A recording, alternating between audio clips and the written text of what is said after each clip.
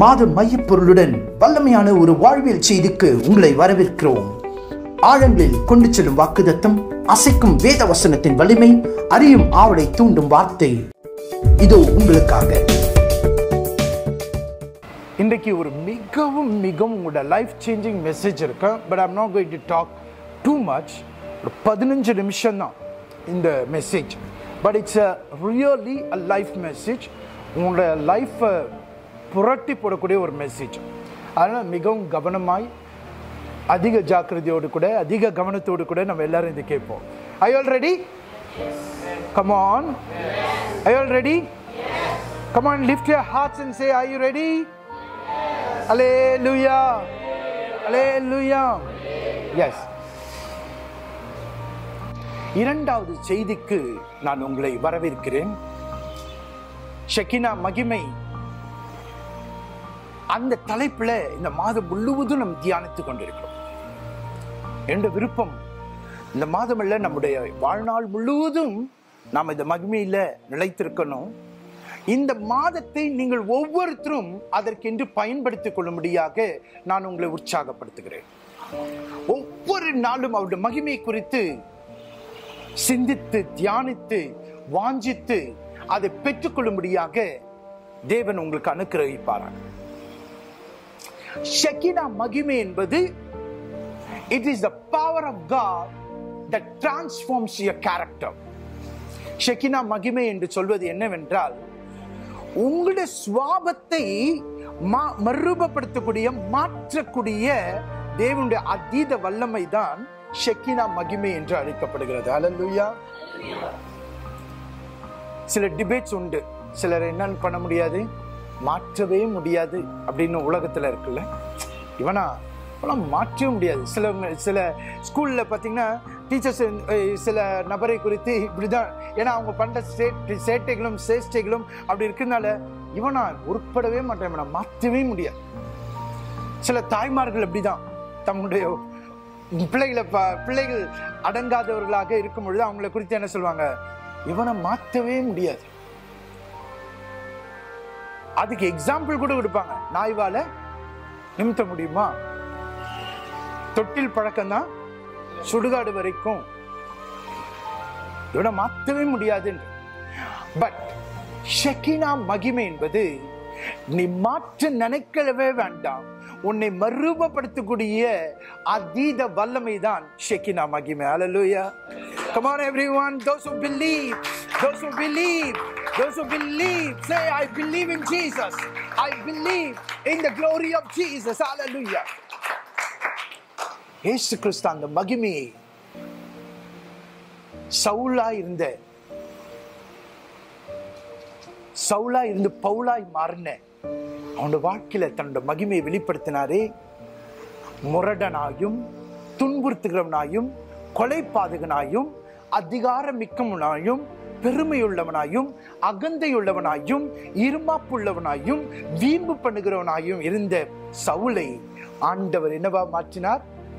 தன்னுடைய சீஷனாக, பவுலாக, துன்பத்தை சகிக்கிறவனாக, அநேக பாடுகளை படுகிறவனாக, இயேசுவை கிறிஸ்து என்றும் கர்த்தர் என்றும் அறிக்கை பண்ணுகிற மகனாக மட்டுமல்ல, திருஷ்டாந்தப்படுத்தி பிரசங்கிக்கிறவனாயும் கர்த்தர் மாற்றினார். Come on, give the Lord a mighty hand.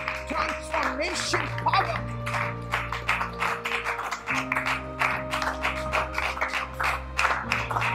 Amen. Hallelujah. So glory என்பது என்னது? அது மகிமை என்று சொல்லும் பொழுது அது இயேசுவினுடைய கேரக்டரை காட்டுது. சோ நீங்க எந்த அளவுக்கு மகிமை பெற்றுக் கொள்கிறீர்கள் எப்படி கண்டுபிடிக்க முடியும்? மோசே போல உங்க முகம் பிரகாசமாயிட்டு கொண்டே இருக்குமா? எஸ், அதுவும் நடக்கலாம். சில நேரத்தில் நீங்க ஜெபிச்சுட்டு வரும்பொழுது பாருங்க, முகம் அவ்வளவு பிரகாசமா இருக்கும். நான் ஒவ்வொரு முறையும் மக்கள் விடுதலையாக முழுந்து அவங்க முகத்தை தான் பார்ப்பேன். அவங்க முன்னாடி இருந்த ஸ்ட்ரெஸ்ஸை காட்டிலும் அவங்க அந்த விடுதலை பெற்றுக்கொண்டு ஆவியை பெறும்போது அவங்களுடைய மகிமை அவ்வளவு முகத்துல பிரகாசமா அதுவும் இருக்கும். ஆனா நீங்கள் எந்த அளவுக்கு மகிமையை பெற்று அதில் நிலைத்திருக்கிறீர்கள் என்பதற்கு அடையாளம் என்ன?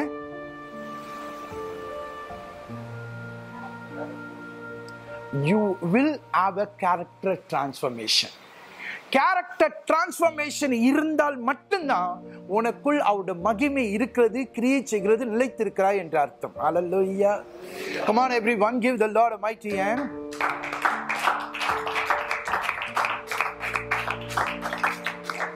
தேவனுடைய வல்லமை எல்லாரையும் சந்திக்கும். ஆனா அந்த வல்லமை உங்களை மறுரூபப்படுத்தக்கூடிய இடத்தை நீங்க கொடுத்தீங்கன்னா தான் அது அந்த மகிமை உங்களுக்குள் வேலை செய்யும்.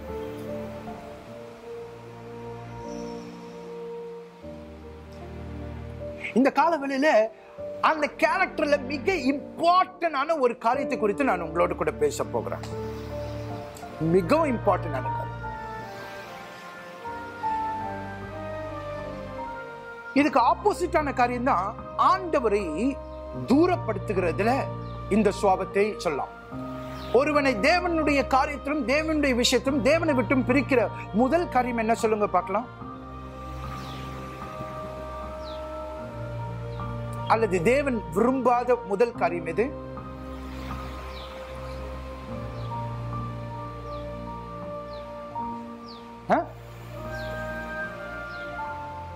ஓகே, அதுல குறைகள் உண்டு. நம்ம எல்லாரும் சில இடத்துல அவிசுவாசப்படுறோம் இல்ல. பட் இந்த ஒரு காரியம் தேவன் எதிர்க்கிற ஒரு காரியம்.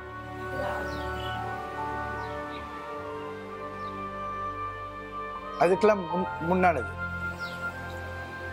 தேவன் எதிர்க்கிறார். இந்த ஒரு காரியத்தினாலதான் இந்த பெருமையுள்ளவனுக்கு தேவன் எதிர்த்து நிற்கிறார்.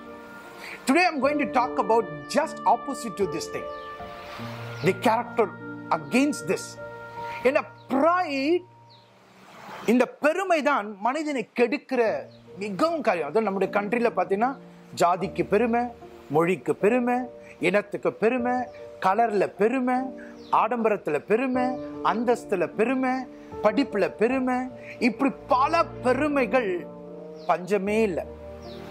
ஆனா நீங்களும் நானும் அவைகளிலிருந்து விடுபட்டு ஒரு உன்னதமான கேரக்டருக்குள்ளாக நாம் கடந்து வர முடியாது அழைக்கப்பட்டிருக்கிறோம். இயேசு கிறிஸ்து நமக்குள் அவருடைய மகிமையை தருகிறார் என்றால் என்ன அர்த்தம்? நம்முடைய சுவாபத்தை அவருடைய சுவாபம் போல மறுரூபப்படுத்திக் கொண்டே இருக்கிறார். அல்லேலூயா, அல்லேலூயா, அல்லேலூயா. பைபிள் சொல்லுகிறது, ஒரு காலத்தில் நம்ம எல்லாம் எப்படி இருந்தோமா? கோபாக்கினையின் பிள்ளைகளா இருந்தோம். அவருக்கு எரிச்சல் ஊட்டுகிற பிள்ளைகளா இருந்தோம். நாசியில் சுவாசம் இல்லாத மனுஷனை நம்பாதே, அவன் எம்மாத்திரம். ஆனா அப்படிப்பட்ட மனுஷன் தான் என்ன பண்ணுவான்? கொஞ்சம் பணம் வந்துச்சுன்னா காலரை தூக்கி விட்டுருவான். கொஞ்சம் பணம் வந்துருச்சுன்னா அத்தராத்தில கூட கொடை பிடிப்பாங்கன்ற பழமொழி இருக்கு. யாருன்னு தெரியாது. பெருமை மனிதனுக்குள் வந்தா அவன் தேவனை விட்டும் தேவனுடைய காரியங்களை குறித்தும் தூரமாக்கப்படுகிறான். வெறும் சிம்பிள், வெறும் சிம்பிள். அதனாலதான் உங்களை யாராவது புகழும் பொழுது மிகவும் ஜாக்கிரதையாக இருக்க வேண்டும். அந்த புகழ் வரும் பொழுது தேவனுக்கு கொடுக்க நீங்க கவனமா இருங்க. Don't take that because it should not cost you pride. இங்க இருக்கிற ஒரு சில பிள்ளைகள் கூட ஒரு வேலைகளை செய்யும் பொழுது யாராவது ஒருத்தர் வந்து உன்ன மாதிரி செய்யறதுக்கு யாருன்னா உடனே உங்களுக்கு ஏறிடக்கூடாது. அப்படி ஏறுற பிள்ளைகளும் பார்க்கிறோம். உடனே அவங்களுக்குள்ள ஒரு மாற்றத்தை ஆண்டவர் செய்கிறத பார்க்க. அது காரணம் என்ன? The moment you get into that thing, அதனாலதான் நீங்க சாட்சி சொல்லும் பொழுதும் கூட மிகவும் கவனமாய் சொல்லணும். ஏன்? நீங்க மகிமையை ஆண்டவருக்கு செலுத்துகிறதா இருக்க வேண்டும். அல்லேலூயா. பெருமை என்பது தேவனுக்கு விரோதமான ஒரு கேரக்டர். அப்போ அதுக்கு ஆப்போசிட்டான காரியம் ஆண்டவர் தாழ்மையுள்ளவர்களை ஆண்டவர் என்ன பண்ணுகிறாரா? உயர்த்துகிறார். பெருமையுள்ளவனை எதிர்க்கிறார், தாழ்மையுள்ளவர்களுக்கோ கிருபை அளிக்கிறார். தன்னை தாழ்த்துகிறவன் உயர்த்தப்படுவான் என்று வசனம் சொல்லும். நான் இன்றைக்கு 2 காரியங்களை குறித்து இன்னொரு 10 நிமிஷத்துல பேச முடிக்க போகிறேன். ரைட்? இந்த பெருமை இல்ல, இவன் தாழ்மையுள்ளவன் என்ற அடையாளத்துல ஒரு 2 அடையாளத்தை மட்டும் நான் இன்னைக்கு பேச போறேன். ஆனா உலகம் சொல்ற அந்த அடையாளத்துக்கே நம்ம ஸ்டாண்டர்ட் இருக்கணும்னா பைபிள் எப்படிப்பட்ட ஒரு ஸ்டாண்டர்ட் சொல்லுகிறதை இன்னைக்கு நான் உங்களுக்கு சொல்ல போறேன். இந்த வாரத்தில் நான் கடந்து சென்ற இந்த பாதையினால இந்த செய்தியை உங்களுக்கு பகிர்ந்து கொள்வதில் வாழ்க்கையிலிருந்து வருவதனால சந்தோஷமா இருக்கு. நம்முடைய தாழ்மை நம்ம போடுற வெள்ளை ட்ரெஸ்ல கிடையாது. நம்முடைய தாழ்மை கிழிஞ்ச ஸ்லிப்பரை போடுறதுல கிடையாது. ஒரு காலத்துல அப்படி நினைச்சிட்டு இருந்தோம், மடத்தனமா அப்படி அது இல்ல. உன்னுடைய தாழ்மை என்பது எதுல? இரண்டு காரியம் உண்டு. அதை குறித்து நான் ஒரு அறிகுறி. அது ரெண்டுமே சிறு வயதிலே நம்முடைய அம்மா யூசுவலா அம்மா சொல்லி கொடுக்கிற காரியம், அம்மா அப்பா ரெண்டு பேரும் சொல்லி கொடுப்பாங்க. ரெண்டு அடிப்படையான காரியம் என்ன சொல்லுங்க பார்க்கலாம்.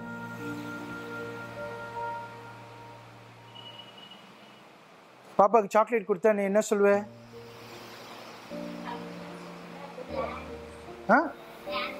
நல்லா சொல்லுங்க. தேங்க்யூ. கரெக்டா நல்லா சொன்னாங்க. இன்னொரு வார்த்தை அதே போல சிறு வயதிலே நம்முடைய பிள்ளைகளுக்கு கற்றுக் கொடுக்க வேண்டும், கற்றுக் கொடுப்பீர்கள் என்று விசுவாசிக்கிறேன். என்னது? தவறு செய்தா சாரின்னு கேட்கிறேன். இந்த இரண்டு காரியம் ஒரு சிம்பிள் டயக்னாசிஸ் டெஸ்ட். நீங்க வாலிப வயது வரும்பொழுது ரெண்டுமே உங்களை விட்டு மறைச்சு போகும். பார்த்தீங்கன்னா தேங்க்யூ வராது, சாரியும் வராது. என்ன பெத்தல செய் அப்படின்னு சொல்லுங்க. That shows you are bringing an entitlement. Entitlement என்னது? அதெல்லாம் எனக்கு வேணும். That is not. உலகத்திலே இந்த ஸ்டாண்டர்ட் இருக்கு. நீ ஒரு காரியத்தின் நன்மை பெறும் பொழுது நீ என்ன சொல்லு? திருப்பி அவங்களுக்கு நன்றி சொல்லு, தேங்க்யூ சொல்லு. ஒரு தவறு செய்யும் பொழுது நீ என்ன பண்ணு? சாரி கேளு. இது உலகத்தினுடைய ஸ்டாண்டர்ட். இந்த ஸ்டாண்டர்ட்லயே இல்லாம இருக்கிற பிள்ளைகள் நிறைய பேர் உண்டு. Then you think about it. What I'm going to tell you is something very high spiritual standard. What the Bible says. Okay, let me ask this question. In the Bible, do you find a word called sorry? Sorry என்ற word பார்த்திருக்கீங்களா? கூகுள்ல search பண்றீங்களா? பைபிள்ல search பண்ணாலும் கண்டுபிடிக்க முடியாது. ஏன்? பைபிள்ல சாரி என்ற வேர்டே கிடையாது. அப்ப என்ன அர்த்தம்? அதை காட்டில ஒரு மேலான ஒரு ஸ்டாண்டர்ட் பைபிள் சொல்லுது.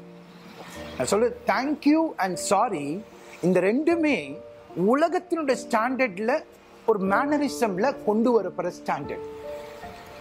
பேசிக் மேனரிசம் அது இருக்கணும். நீங்க எவ்வளவு பெரிய ஆளா இருந்தாலும் என்ன எதுவா இருந்தாலும் அது மேனரிசம்ல இருக்கும். பட் அதை காட்டிலும் பைபிள் இந்த ரெண்டு ஆங்கிள் என்ன சொல்றதை இன்னைக்கு நம்ம பார்க்க போறோம்.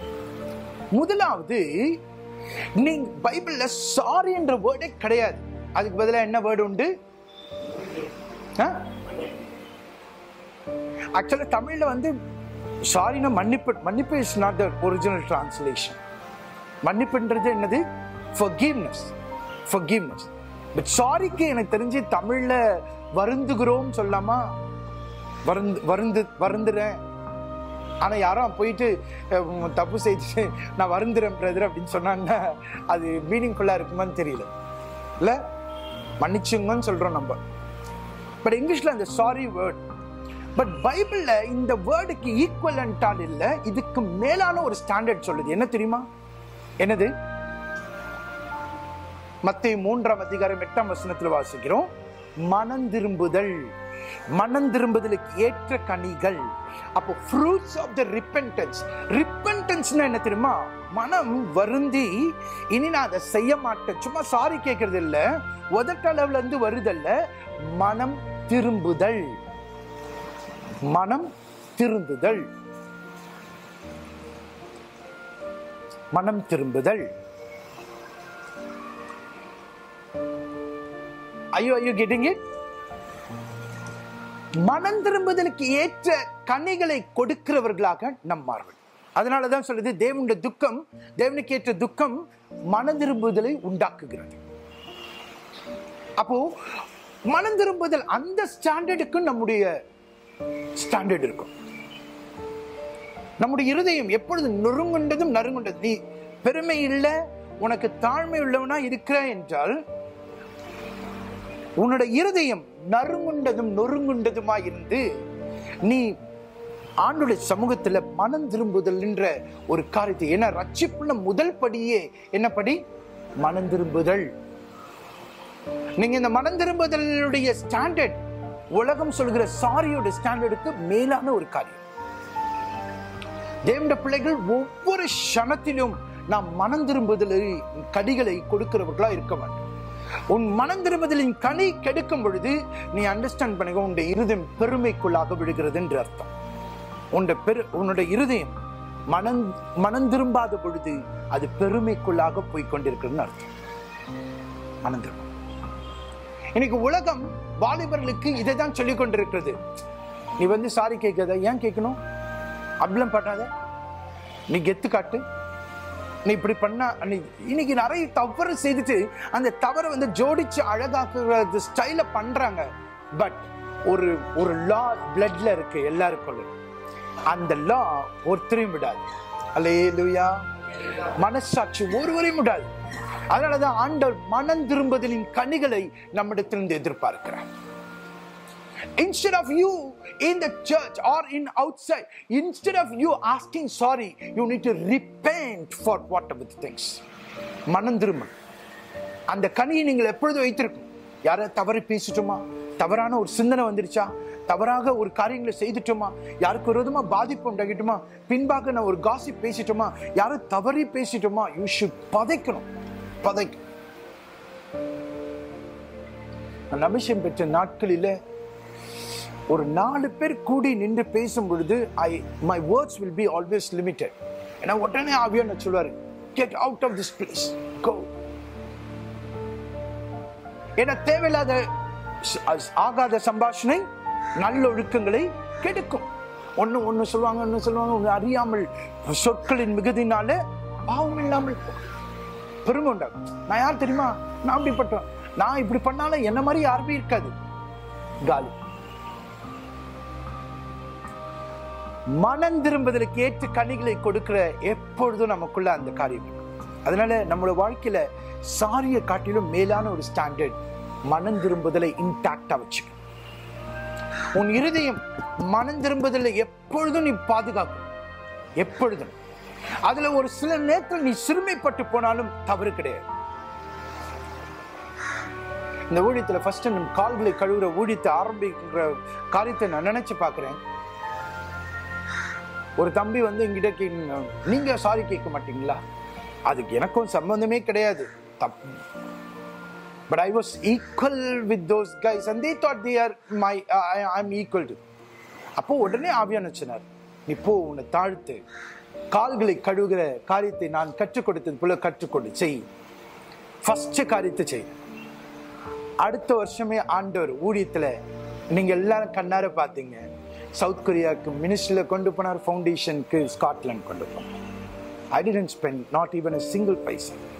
தன்னை தானே தாழ்த்துகிறவன் உயர்த்தப்படுவான். மனம் திரும்புதலின் கனிகள் எப்பொழுது நமக்குள்ள இருக்கும். மனம் திரும்புதலின் கனிகள். மனம் திரும்ப. இந்த இறுதியும் அந்த நிலவரத்தில் பாருங்க. முதல் காரியம். இதை குறித்து நிறைய பேசலாம், but today I want to make it very short. Are you understanding what it is? The second standard is even more very பயங்கரமான காரியம். என்னது? நீங்க ஒரு காரியத்தை பெற்றுக்கொள்ளும் பொழுது தேங்க்யூ என்று சொல்வதை காட்டிலும் நீங்களும் நானும் செய்ய வேண்டிய ஒரு காரியத்தை இந்த நமக்கு வேதாகம் டீச் பண்ணுகிறார். அல்லேலூயா. இந்த பிள்ளை அழகா சொல்லுச்சு, ஒரு சாக்லேட் கொடுத்தா என்ன சொல்வாங்க? தேங்க்யூன்னு சொல்வாங்க. But instead of that Bible சொல்லுகிற அந்த தேங்க்யூட நேச்சர் எப்படி தெரியுமா? தேங்க்யூட நேச்சர்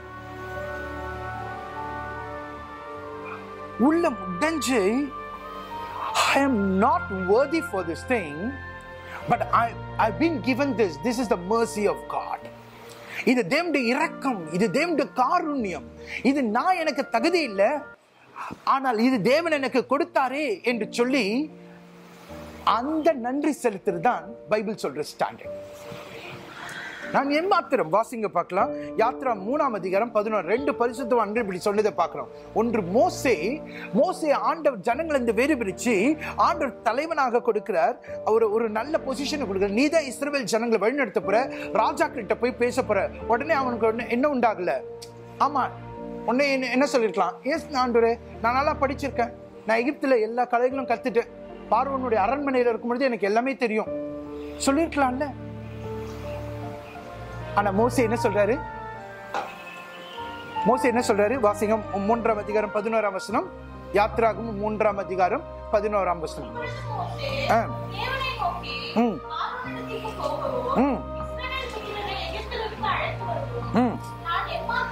நான் எம்மாத்திரம் என்றான். அல்லேலூயா.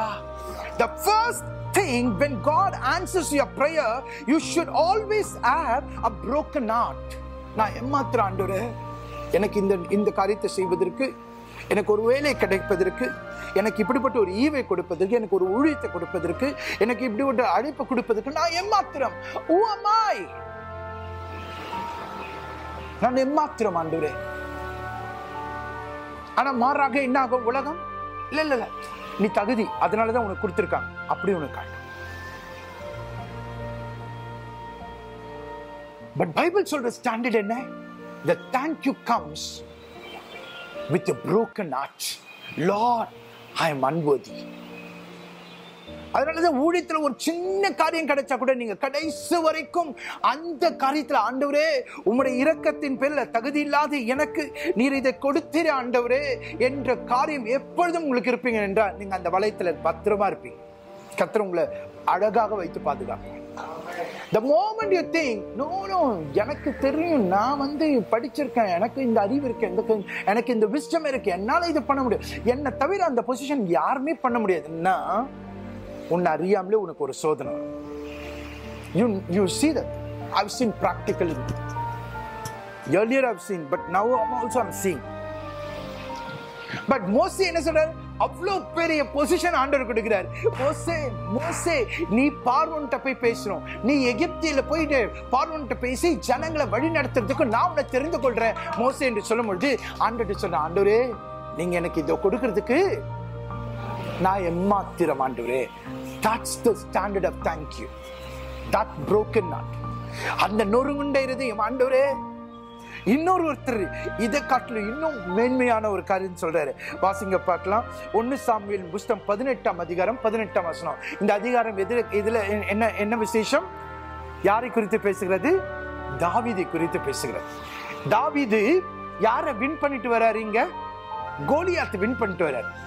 இந்த ஸ்திரீகள்லாம் கொஞ்சம் அமைதியா இருக்க வேண்டாவா? அப்பத்துல இருந்து இந்த ஸ்திரீகள் இப்படிதான் ஏத்தி விடுறதுல பெரிய விஷயம். சவுல் கொன்றது 1000, தாவீது கொன்றது 16 சொல்லிட்டு வசப்பாட்டிட்டாங்க நல்லா.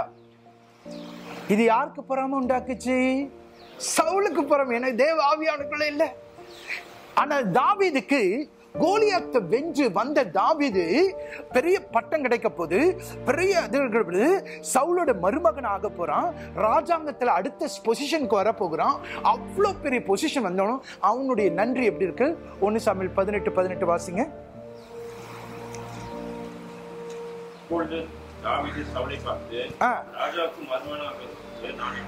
நான் எம்மாத்திரம், என் ஜீவன் எம்மாத்திரம், என் தகப்பன் வம்சமும் எம்மாத்திரம் என்றான். நம்மளா இருந்தா என்ன பண்ணுவோம்?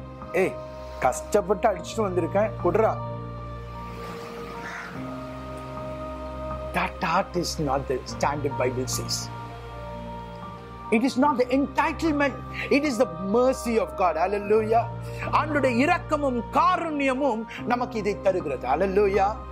அதனாலதான் இந்த தாவீது சொல்றார், நான் எம்மாத்திரம் ஆண்டவரே, நான் எம்மாத்திரம், என் தகப்பன் வீடு எம்மாத்திரம், என் ஜீவன் எம்மாத்திரம், எனக்கு தகுதி இல்லை, நீங்க என்ன இவ்வளவு உயர்த்துறீங்களே. 2 சாமுவேல் 7ஆம் அதிகாரம் 18ஆம் வசனத்தை வாசிங்க. 2 சாமுவேல் 7ஆம் அதிகாரம் 18ஆம் வசனம். தாவீதுக்கு இருந்த அந்த தேங்க்யூ ஹார்ட், எப்படிப்பட்ட ஹார்ட் பாருங்க. இன்றைக்கு அப்படிப்பட்ட ஹார்ட்டை பெற்றுக்கொள்ளணும். 1 மனம் திரும்புதலுக்கு ஏற்ற கனிகளை கொடுக்கிற இருதயம். 2 ஆண்டவரே நான் ஏமாத்திரம் எப்பொழுதும் ஆண்டுடைய இரக்கத்தை, நான் தகுதி இல்லை, என்னுடைய சிந்தனைகளும் என்னுடைய செயல்களும் உம்முடைய கோபத்துக்கும் உம்முடைய ராத்துக்கும் அவைகள் தான் தகுதியா இருந்தது. ஆனா இவைகள் எனக்கு கிடைப்பதற்கு ஆண்டவரே நான் ஏமாத்திரம் ஆண்டவரே என்று எப்பொழுதும் நீங்க சொல்வீங்கன்னா, எப்பொழுதும் நீங்க அதுல பாதுகாத்துக் கொள்வீங்கன்னா, அந்த நன்றியுள்ள இருதயத்தை, நொறுங்குண்ட இருதயத்தை நீங்க பாதுகாப்பீங்கன்னா, கர்த்தர் உங்களை இன்னும் உயர்த்தி கொண்டே இருப்பார். அல்லேலூயா. நீங்களும் பாதுகாக்கப்படுவீங்க. அந்த கேரக்டர் உங்களுக்குள்ள transfer. This is what the Bible chase, right? இந்த கேரக்டர் வாசிங்க பார்க்கலாம். 2 சாமுவேல் 7ஆம் அதிகாரம். அப்பொழுது தாவீது ராஜா இஸ்ரவேலின் கர்த்தருடைய சமூகத்திலிருந்து கர்த்தராகிய ஆண்டவரே, தேவரீர் என்னை இதுவரைக்கும் கொண்டு வந்ததற்கு நான் ஏமாத்திரம், வீடு ஏமாத்திரம். தாவீதுடைய இருதயம், இதுதான் நான் சொல்றேன், இந்த இருதயத்தை நாம பெற்றுக்கொள்ளும். ஆண்டவரே இம்மட்டும் என்னை கொண்டு வந்ததற்கு நான் ஏமாத்திரம், என் வீடு ஏமாத்திரம். இதுக்கும் ஆண்டவர் இஸ்ரவேல்ல எல்லாருக்கும் முன்பாக உயர்த்துறார், எல்லாருக்கும் முன்பாக ஆண்டவர் கனப்படுத்துறார் எல்லாரும். ஆனா தாவீதுடைய இருதயம் எப்படி இருந்தது? நான் பண்ணதுனால எனக்கு இது கிடைக்கல, நான் அதை செய்ததுனால எனக்கு கிடைக்கல. ஆண்டவரே நான் ஏமாத்திரம், இது உம்முடைய காருண்யம் ஆண்டவரே, உம்முடைய இரக்கம் ஆண்டவரே. உங்களுடைய ஒவ்வொரு உயர்விலும், உங்களுடைய ஒவ்வொரு ஜெபம் கேட்கிறதிலும், உங்களுடைய ஒவ்வொரு நற்காரியங்களிலும் நீங்கள் இப்படி செய்து பழகும் பொழுது ஆண்டவருடைய பாதுகாப்பிலையும் ஆண்டவருடைய கேரக்டர்லையும் நீங்க உருவாக்குறத இதை காட்டுகிறது. அல்லேலூயா. I am not worthy, but God makes me worthy. Hallelujah. இது ஏமாத்திரம், நான் ஏமாத்திரம், என் வீடு ஏமாத்திரம், என் ஜீவன் ஏமாத்திரம். ஆனால் எனக்கு தேவன் கொடுத்தது அவருடைய இரக்கம். எனக்கு கீபோர்டு வாசிக்க வைத்தது அவருடைய இரக்கம், எனக்கு பாட சொன்னது அவருடைய இரக்கம், எனக்கு பிரசங்கம் பண்ண வைத்தது அவருடைய இரக்கம், எனக்கு ஊழியம் செய்ய வைத்தது அவருடைய இரக்கம், எனக்கு இந்த வேலையை கொடுத்தது அவருடைய இரக்கம், எனக்கு இவ்வளவு நல்ல வீடை கொடுத்தது அவருடைய இரக்கம், எனக்கு இப்படிப்பட்ட ஒரு பொசிஷன் கொடுத்தது அது அவருடைய இரக்கம். நான் ஏமாத்திரம். அந்த இருதயத்தை பாதுகாக்கிறது, அந்த கேரக்டர் டிரான்ஸ்ஃபர்மேஷனுக்குள்ள நம்ம வரும். இந்த ஷெகினா மகிமை உங்களை கிறிஸ்துவின் சுவாபத்துக்குள்ளாக அப்படியாக கர்த்தர் கொண்டு வந்து ஆசீர்வதிப்பாராக. அல்லேலூயா, அல்லேலூயா. மனம் திரும்புதலுக்கு ஏற்ற கனிகளை கொடுக்கிற இருதயம், நொறுங்குண்ட இருதயத்திலிருந்து நான் ஏமாத்திரம் ஆண்டவரே என்று சொல்லுகிற, நன்றி செலுத்துகிற அந்த இருதயத்தை நம்ம எல்லாரும் வாஞ்சித்து கர்த்தர் இந்த கேரக்டர்னால நம்மை அலங்கரித்து, இந்த இயேசுவின் சுவாபத்தினால கர்த்தர் நிரப்புகிற அந்த ஷெகினா மகிமையினால் நிரப்பி கர்த்தர் உங்களை ஆசீர்வதிப்பாராக.